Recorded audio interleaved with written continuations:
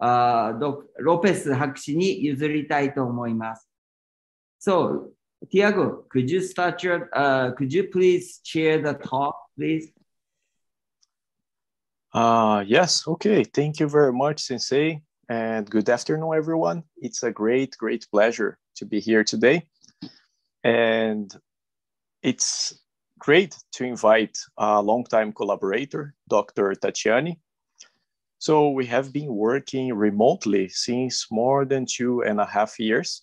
And it's interesting that we haven't met in person, but now she's in Tokyo. So I thought it would be a great opportunity to have her sharing her knowledge. And we talked a lot about the depth of this presentation, how deep should, she go. And I kind of asked her to show an overview of reinforcement learning and not so many equations and the details of the algorithms. But if you're interested in that, you can ask as many questions as you want. And if you want to talk later, exchange some emails or so, I think she mentioned she is also open, to answer some more specific questions. So with that in mind, I think it's time. I don't want to take too much longer, and I'll transfer here to Dr. Tatiane, and I think it's all yours. Okay. Thank you very much, Thiago, for this presentation. So, good afternoon, everyone. I am Tatiane Nogueira Rios from Federal University of Bahia, Brazil, and it's a pleasure to stay here to share my computer science knowledge. I'm very happy with your attention and the special invitation of Thiago for our collaboration work. At this talk, I will present some news and important highlights concerning to reinforcement learning in healthcare. During my talk, I will follow this outline. First, I will introduce the theme, showing some motivation and contextualization of the research in reinforcement learning in healthcare. Secondly, I will present essential theory foundations to understand how the reinforcement learning methods work without formulas and equations, don't be worried. Next, I will show you some methods usually used to solve healthcare problems, followed by general approaches already done. And in the 5th point of my presentation, I will discuss some challenges reinforcement learning faces in healthcare, followed by new insights for intelligent healthcare systems.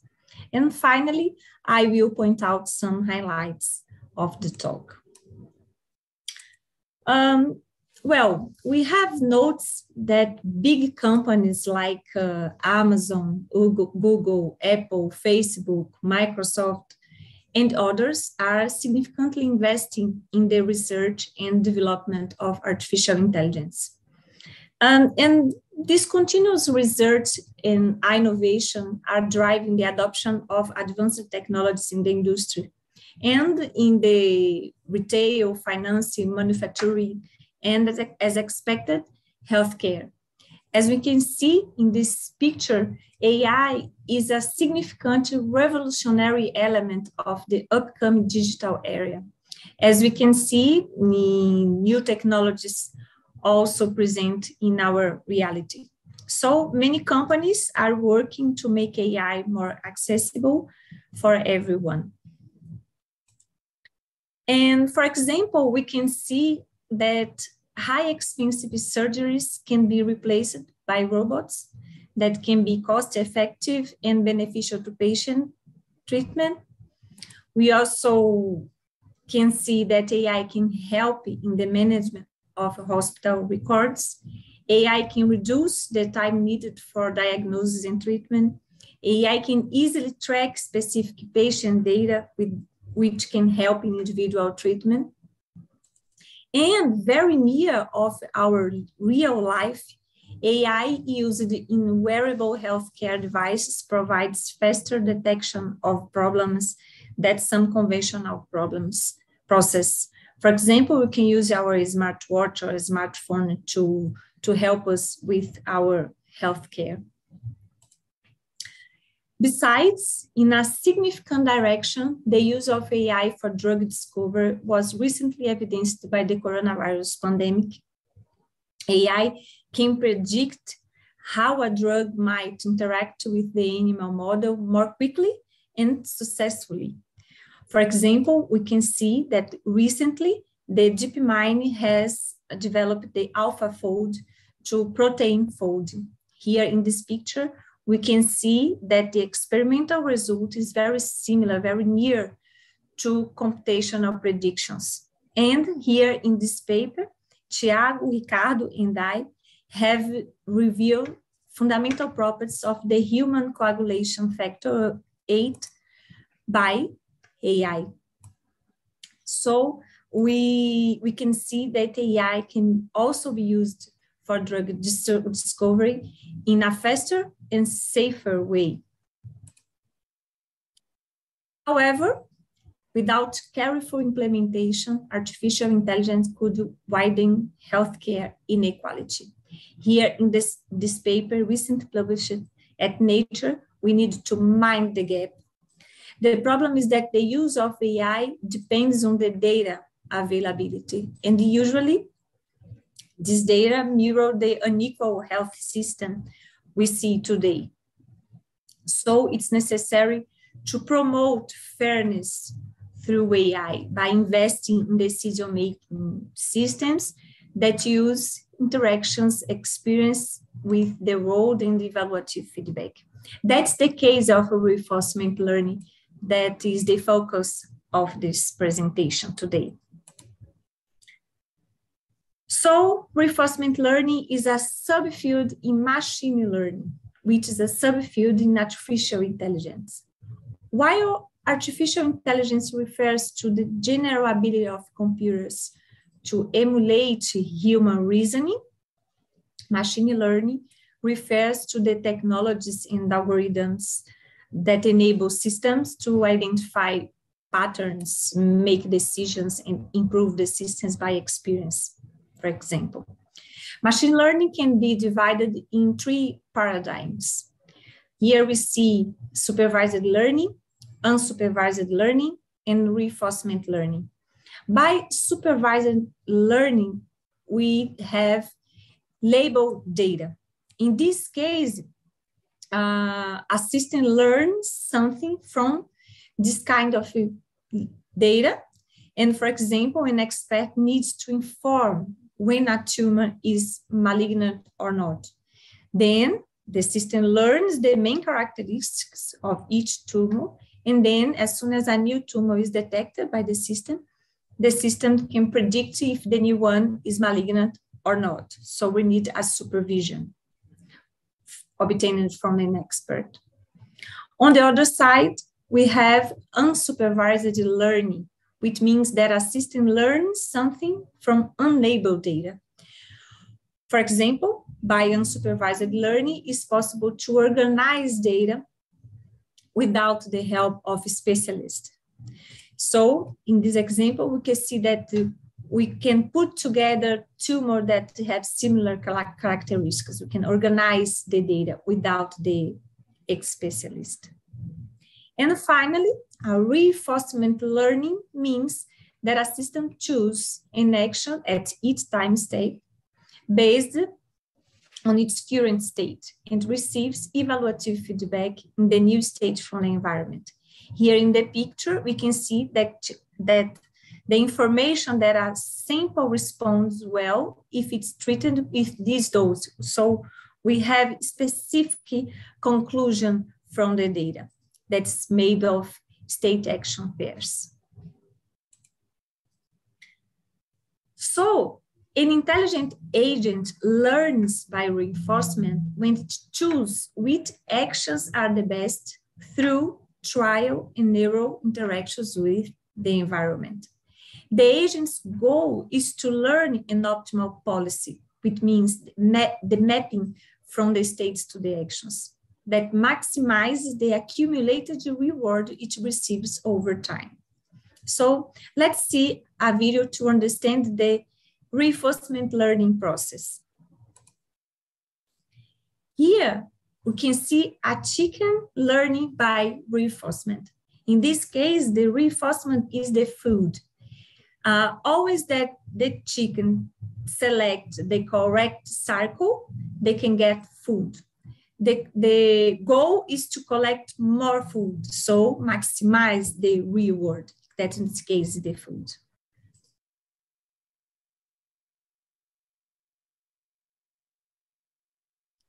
As you can see, step by step, as soon as the time passes, the chicken become more, learns more about the characteristics of the cycle as soon as it collects the reward, the food. Well, in this case, the reinforcement learning has the basic idea. The agent needs to receive feedback in the form of rewards, must learn to act, maximizing expected reward. So the agent is the chicken, and the environment is composed by the chicken and the reward collected and actions. And then all learning is based on observed samples of outcomes. The trial and error interactions of the environment in a regular reinforcement learning process is named exploration. During the exploration, the agent has to try unknown actions to get information. It's a phase very important in the reinforcement learning process. Then, the agent is capable to choose which actions are the best. That is the exploitation phase of the reinforcement learning. Eventually, the agent has to use what it should know after the exploration process. Let's see another video. In this video, we have a robotic arm. Let's see. And the robot learns via trial and error how to put the cube in the correct place. In this phase, we have the exploration. The robot is exploring the environment. After 30 trials, then the robot already knows how to put the cube in the correct place. This is the exploitation. So we can do this process, exploration and exploration, by using some methods of reinforcement learning. We have two kinds of reinforcement learning. The first is named model-based methods and is also referred to as planning methods.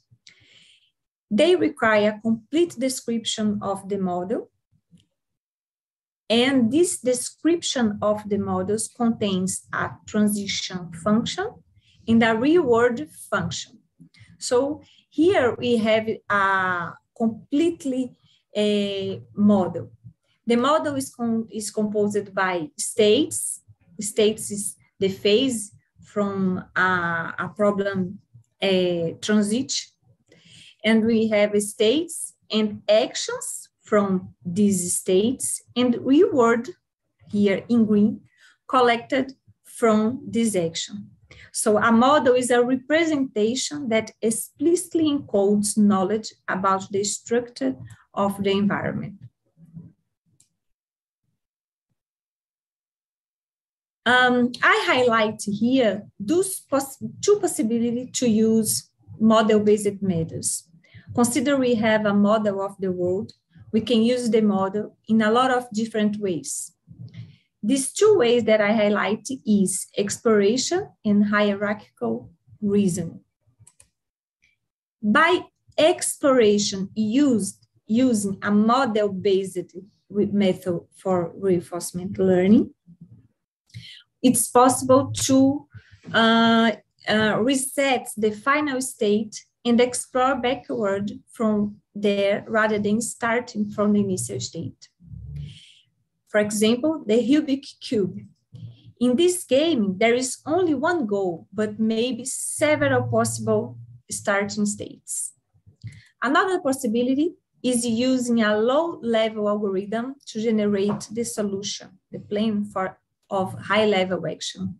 So considering in hierarchical reasoning, also in the Rubik's Cube solver, we can have a low-level algorithm that generates the controls to choose which Rubik's Cube face should rotate. So we have the problems of the mechanical hand, the mechanical fingers, and also how to choose the best face to rotate to solve the problem. But we do not have access to the model in all cases. So we need to learn the model. When we need to learn the model, we say that we have model-free methods of reinforcement learning. And these methods also referred to as learning methods. They learn an optimal policy based on received observations and rewards. So here we have the environment, and the agent is composed by a learning algorithm and the policy that they choose after the process of exploration. And we can use a model not in the whole process of learning, but you can use the model in some parts of the learning process. First, it's possible to replace the environment with a model for generating data and updating the policy. For example, here we can see the model, how we can model the human simulation. Let's see the video.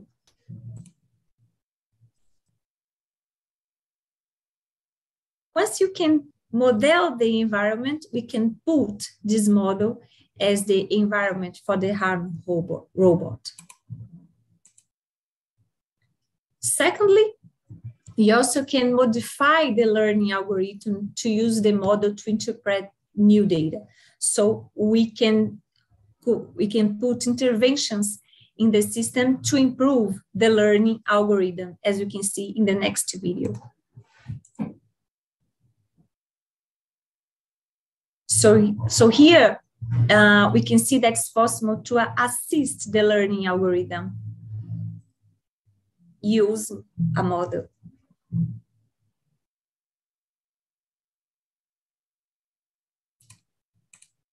And then in a third direction, it's possible to allow the agent at test time to use the model to try out different actions before it commits to one of them. So we also can use the model in the policy tools.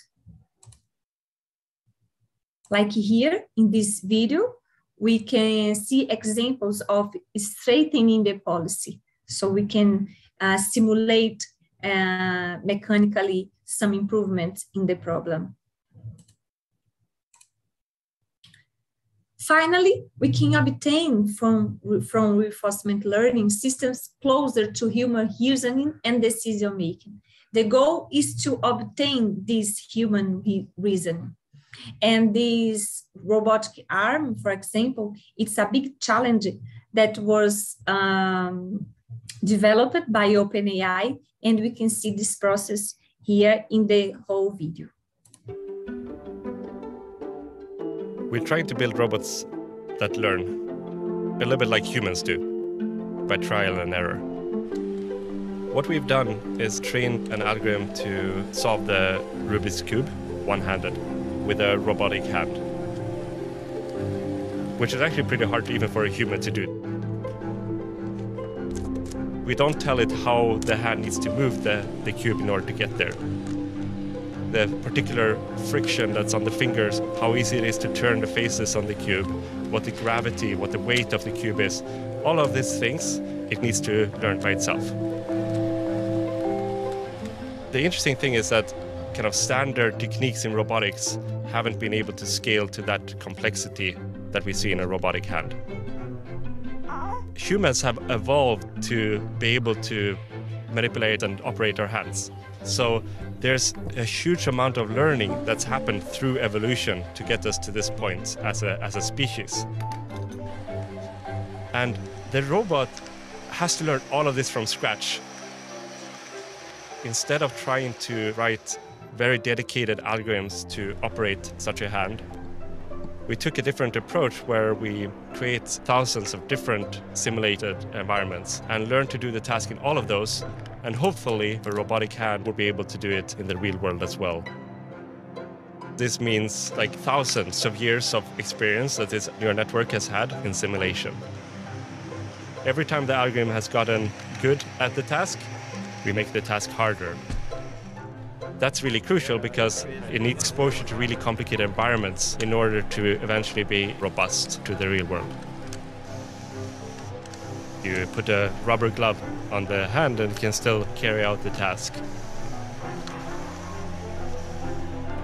This ability to generalize to new environments feels like a very core piece of intelligence.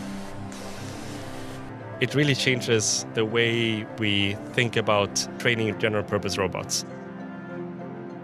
Moving from thinking too much about the actual algorithms and start thinking about how do we create complex enough worlds where they can learn. At some point, then it would be more down to the imagination, what robots could actually accomplish. The hope is to build robots that can do many different tasks, to increase the standard of living and give everybody a better life.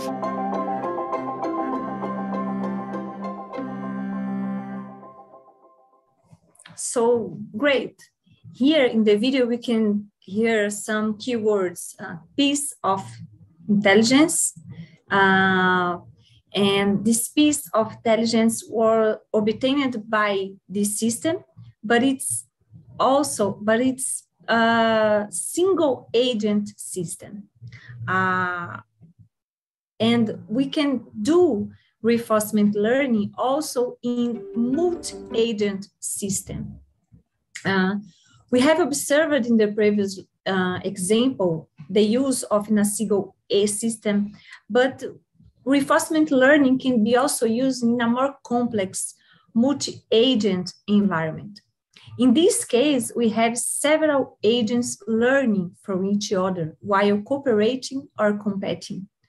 So, to get advancement in this type of environment, a group of Japanese researchers organized a workshop in October 1992 here in Tokyo, when they discussed possible grand challenge problems. And then they created the RoboCup, a Robot World Cup soccer game. And this RoboCup soccer game is used to promote the improvement of science and technology through robotics and AI research, offering not only a public appealing like the robot arm of OpenAI, but a formidable challenge because of the complexity of the environment. Let's see another video now about multi-agent system.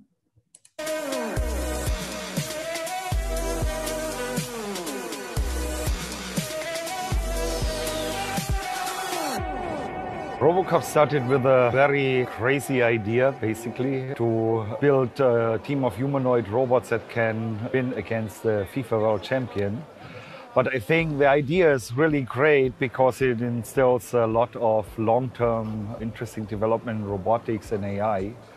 So over the years, RoboCup gained more and more interest. We added leagues. Initially, we had only robots moving around on wheels and simulated soccer.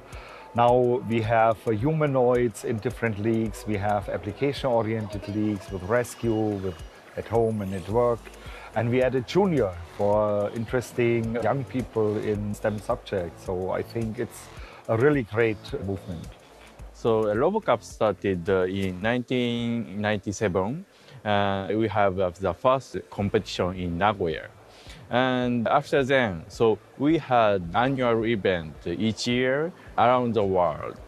And we started the competition of football using the robot. But after then, we increased the domain. In RoboCup 2016, we have close to 3,000 participants and altogether 1,200 robots. It's exciting because we have robots playing soccer. And that in itself is exciting. And then when it happens out on the field, you get to see your research actually manifest itself in something fun. So, in that sense, I have a P.hD student conducting his studies to improve humanoid soccer game. Since 2017, we have won several competitions, and I want to highlight the last one when we obtained third place in RoboCup's humanoid 3D simulation competition. In that competition, we have proposed using reinforcement learning to choose a set of set plays during the game. So we can see how the reinforcement learning really can be applied in a multi-agent system. And our proposal can be checked in our papers produced from them. And now I'll show you one sample of our competition. This is our team.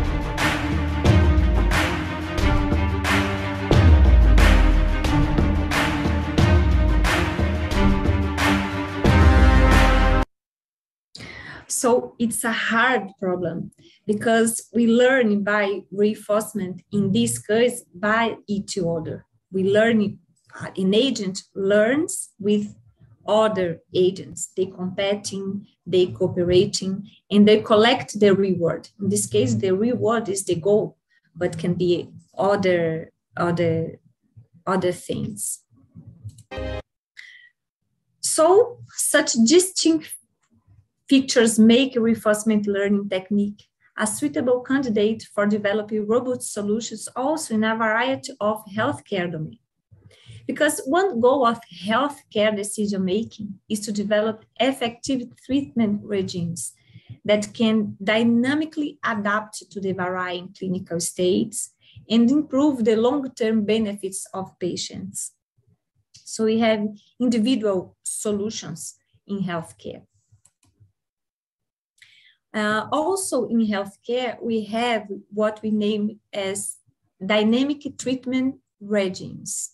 These DTRs are a sequence of decision rules to determine the course of actions at a time point according to the current health status and prior treatment history of an individual patient.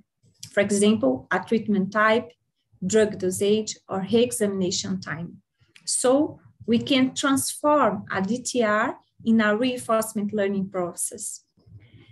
So we can see, for example, decision rules can be seen as policy in reinforcement learnings. Treatment outcomes can be seen as reward functions. And a set of clinical observations and assessment of patients can be seen at the states in reinforcement learning.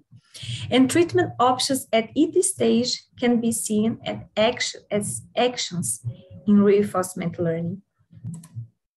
So by careful engineering the reward function using expert, the doctors, for example, or domain knowledge, reinforcement learning provides an elegant way for multi-objective optimization of a treatment, for example. Reinforcement learning, considered as a DTRs, can be applied to two main healthcare conditions, chronic disease and critical care. Chronic disease normally feature a long period lasting 3 months or more, expected to require continuous clinical observation and medical care. And this long-term treatment or this illness is often made up of a sequence of medical interventions that must take into account the changing health status of a patient and adverse effects occurring from previous treatment. So the relationship of treatment duration, dosage, and type against the patient's response is too complex to be explicitly specified. In this case, the reinforcement learning fits well. Some protocols are derived from average response to treatment in populations of patients. But selecting the best sequence of treatments for an individual patient poses significant challenges due to the diversity across or within the population. Reinforcement learning has been utilized to automate the discovery and generation of optimal DTRs, and reinforcement learning can achieve precise results for individuals who may possess high heterogeneity in response to some treatment. So the challenge is continue to be the individuality in the treatment of chronic diseases. And the reinforcement learning have been extensively studied in deriving efficient treatment strategies for endocrine disease, cardiovascular disease, various mental illness, cancer, HIV infection, obesity, and others. And we can see this in these last published papers in Nature and important journals of research. But unlike the treatment of chronic disease, which usually requires a long period of constant monitoring and medication, critical care is dedicated to more serious ill or injured patients that are in need of special medical treatments and nursing care. So critical care is dedicated to more serious ill in need of special medical treatment and nursing care. Usually, such patients are provided with an intensive care unit, ICU, for intensive monitoring and close attention. In this case, the challenge is the inherent 3 C's: compartmentalization, corruption, and complexity. These features indicate that critical care data are usually noisy, biased, and incomplete, what becomes the machine learning process very hard to do.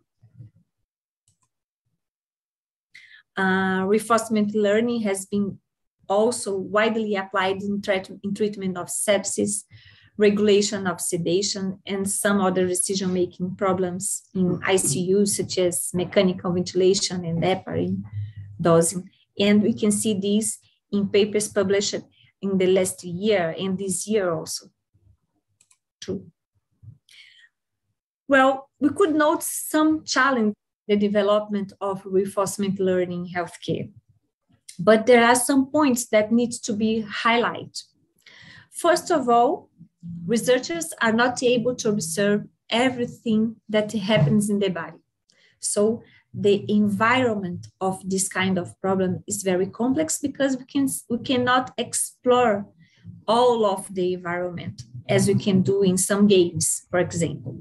And the health data are non-stationary, what means that patient symptoms are often recorded at irregular intervals, and some patients' vital signs are recorded more often than others. So the conditions are different from a patient to another. Moreover, periodic improvements in blood pressure may not impact the final patient's condition in the case of sepsis, for example. And it's necessary to consider causality in interpreting the effects of a treatment. So the real-world function is difficult to determine in this case. That's the challenge, the biggest challenge of reinforcement learning in healthcare. But the computer science in the healthcare community are engaged in providing interpretable reinforcement learning solutions. These interpretable solutions can increase the robustness, safety, and correctness of learning strategies in healthcare domains. From such engagement, I can point out some new insights for the development of reinforcement learning in healthcare. Some intelligent healthcare systems can combine the integration of prior knowledge with the treatment process. And the interaction of an expert knowledge with the automatic learning data would significantly enhance the knowledge discovery process. Learning from user interaction, reasoning about users' goals and intentions, and planning activities and future interactions could improve this learning process. Another important point in the new insight for intelligent healthcare systems is that in silico study is essential as a tool for early stage exploration or direct derivation of adaptive treatment strategy by providing approximate or highly simplified model. But in vivo study is urgently required to reliably assess the performance and personalization of the proposed reinforcement learning approaches in real-life implementations, because safety is of paramount importance in medical settings. It's imperative to ensure that the actions during learning be safe enough when dealing with in vivo subjects. So in healthcare domains, the consequences of wrong actions are not merely limited to bad performance. So this is it's obviously true when dealing with a real patient who would possibly not survive the long-term repeated trial and error of reinforcement learning. So as a solution, we propose the sample level batch learning methods that can be applied for more efficient use of batch sample. Model-based methods enable also better use of samples by building the model of the environment. So to finish my talk, I want to emphasize that most current studies are built upon predefined functions to map state and actions into some integer numbers. However, it's unclear how changing these numbers would affect the resulting optimal solutions. So, understand the robustness of reinforcement learning methods in uncertain healthcare settings is the subject of ongoing critical investigations by statistics, computer science, and healthcare communities. That what we are doing today, for example, Thiago, Ricardo, and I are working a lot to obtain solutions for individual treatments in of disease. So I'm finished, and I want to thank you, some people important to me. I'd like to thank, I'm very grateful to the Institute of Computing at Federal University of Bahia, where I have the position of assistant professor. I want to give special thanks to my research lab, Computational Intelligence and Optimization Research Lab, where I can develop the high quality research in artificial intelligence by supervised bachelor, master, and PhD students. And I'm pleased to stay here at National Center of Child Health and Development, developing a collaborative work with Thiago, helping to improve the health of future generations. And I'm also here with the support of Terumo Life Science Foundation, which invigorates science and technology in Japan by promoting the international exchange in life science and technology field. We know that Japanese medical technology makes its contribution to the front lines of healthcare throughout the world, and I'm very happy to be part of this. Thank you very much.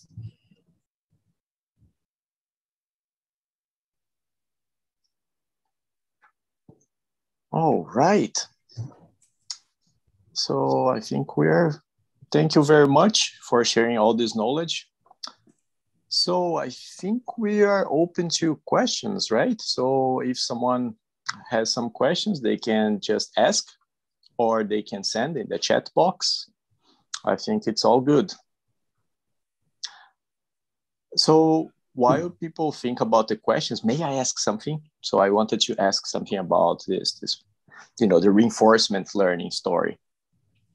So I was wondering, with reinforcement learning, which kind of problems can we model? So how the problems look like, the kind of things that we can model with reinforcement learning?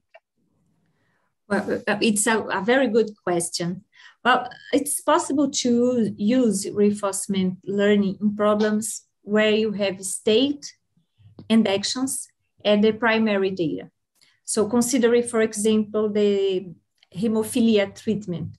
You can view each phase of this treatment as a state, whereas the action is what's obtained from one phase to another. Another essential characteristic to be modeled in this case is the reward function. And in this example, the treatment time can be a good reward in the learning process. I see. Okay. So then it's a kind of problem that we have states and transitions and then rewards between these states. Is that correct? Yes, you collect a reward when you pass from one state to another.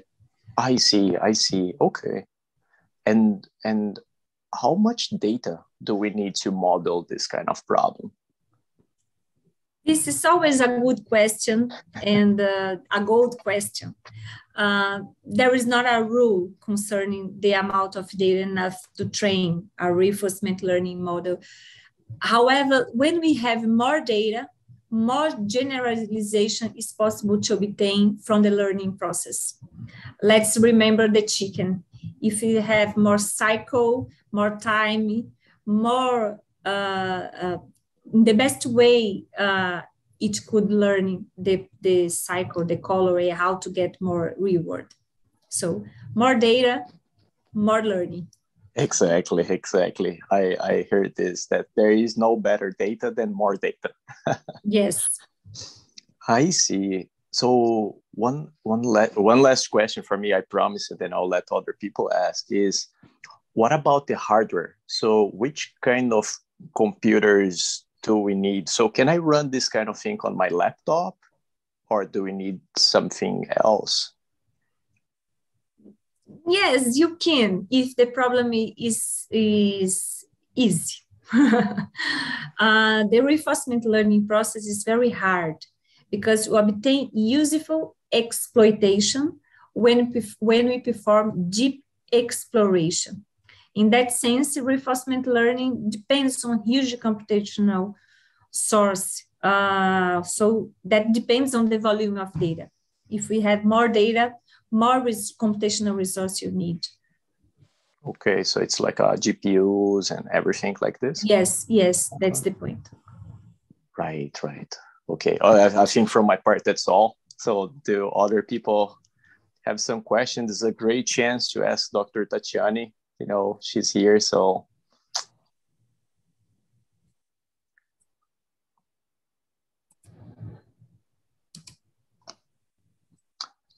All right, so I think our folks Tiago, are a little. Yep.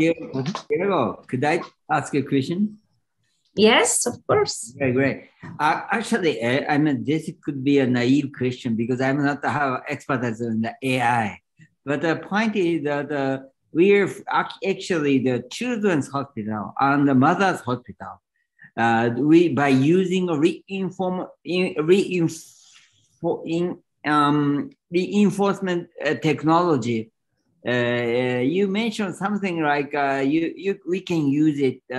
You can use it intensive care unit story or other healthcare story. What can we do by using the reinforcement technology in the field of pediatrics or the obstetrics, OBGY field? First of all, we need to model a process. So we need to check what do we need to observe in the treatment in pediatrics, for example. The age of the patient, the process of the treatment, so the rules of the treatment, the time of the treatment. So let's suppose we need to choose one problem, a disease, for example. For each disease, we have a plan. This plan is our model. From this model, we can pass from a state to another state, and then the algorithm can learn how to recommend the best treatment for an individual patient. So we needed to put in the model also the characteristics of the treatment phase.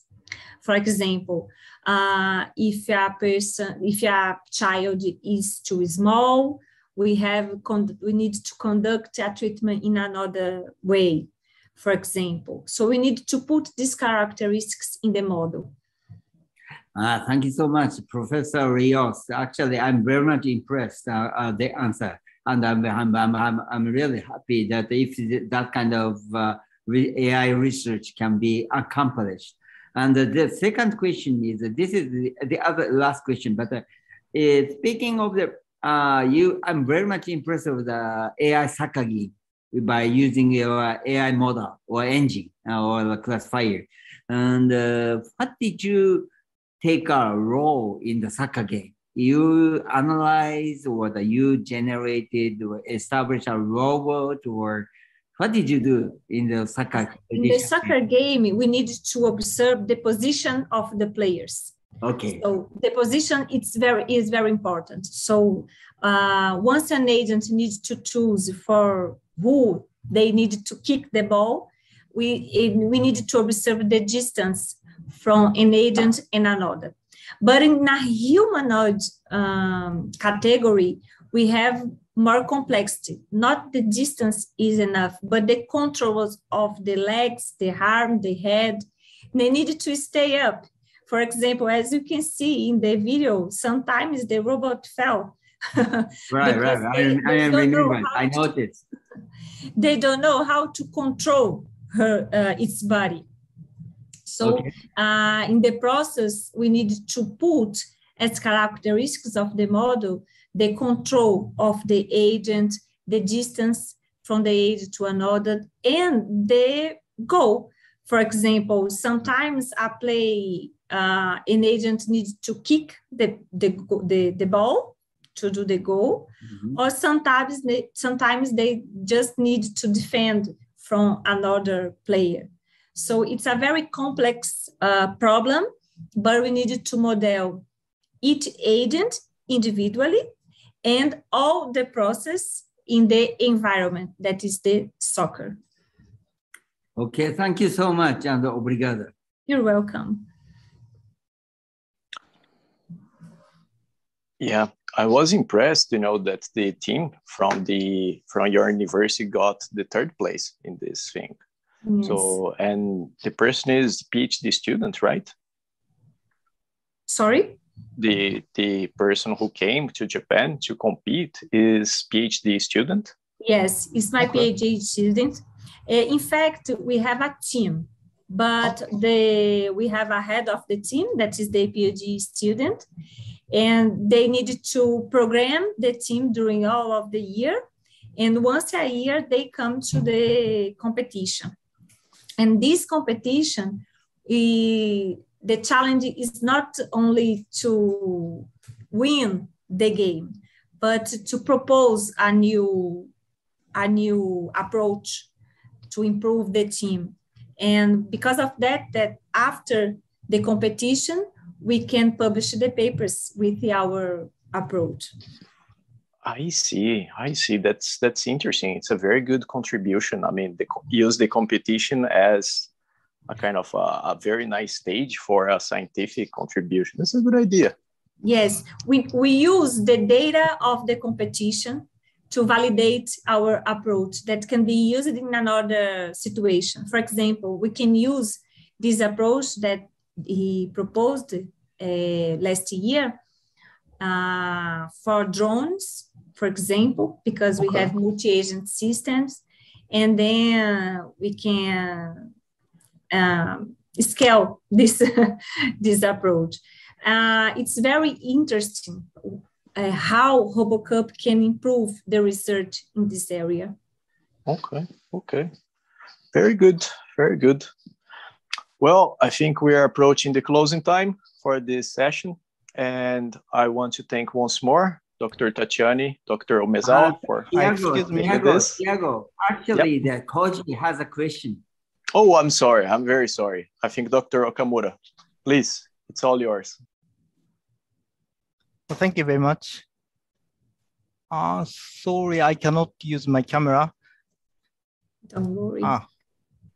Basically, I am a molecular geneticist, and I have some experience building AI models using supervised machine learning, such as linear classification and deep learning. So before listening to your presentation, I have never recognized whether my data is stationary or dynamic. Because I am a geneticist, I use DNA sequences, epigenetic data. They are all non-stationary data. They are not dynamic. And some doctors in this hospital asked me whether I can build an AI model using these image photos. So they are all stationary. So in this presentation, you explained reinforcement learning. I am very impressed, but I have no idea how to use reinforcement learning using my data. So do you know some studies using reinforcement learning in genetics data or photo data? That is my question. Sometimes we can use reinforcement learning as an optimization approach. So we can use the reinforcement learning to train supervised models. So we need to try the best hyperparameters of a supervised learning, for example. I already saw some approaches that use reinforcement learning in that case, especially because the data are non-stationary. So we can see that the result of the supervised learning changed as soon as the data change. So we can use a reinforcement learning not to learn the labels of your data, but to learn the best way to learn your computer learning process. Okay, thank you very much. I have to find the data that can be used for reinforcement learning. Perfect. Thank you. You're welcome. All right. Thanks, Dr. Okamura, for the question. Does anybody else would like to answer anything or to ask anything?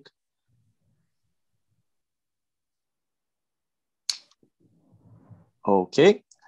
So Dr. Tatiane will be in Tokyo for a few weeks. If you think about something later or something that you would like to talk, I think she might be happy to receive a contact from you.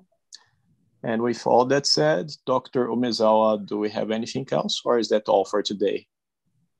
That's all for today. So once more, Dr. Tatiane, thank you very much. I appreciate your talk. It's a pleasure. Count on me. I'm really happy to stay here. Okay. So see you next week. So we have another talk next week. I'll send the announcement soon. Thank you. See you. Bye-bye. Thank you. Obrigado. Por nada.